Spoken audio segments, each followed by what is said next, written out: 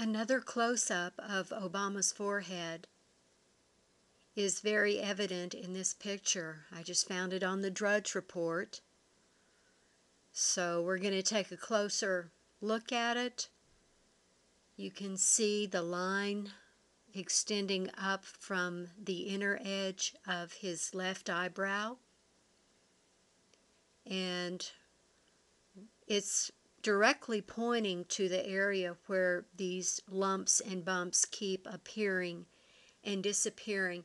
If you find a photograph that you want to analyze, you think you've seen something, and you go ahead and you analyze it, and you do discover something, you can always double check yourself by using another photograph and going back and seeing if you find the same thing. And I'd say 99.9% of the time you will. It will be verified. So let's take a closer look here. He's got very evil, deceitful eyes in this photograph, doesn't he?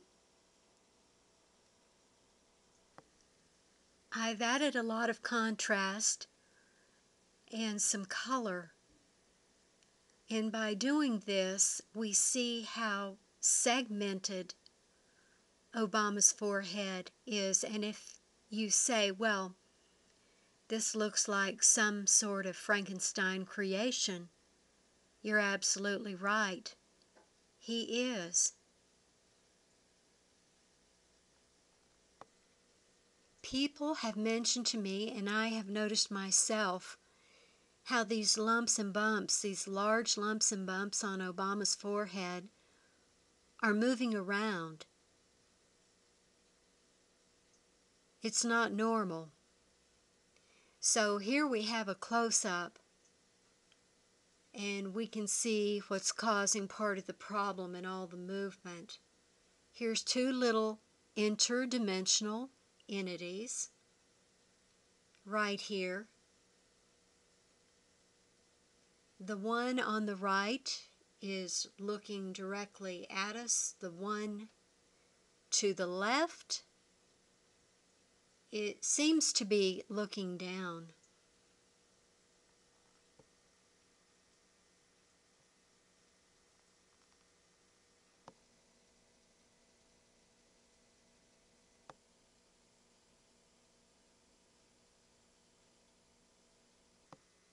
Here's a real good comparison between Obama and John Boehner. So you can see the difference and see how implanted Obama is. He's a creation.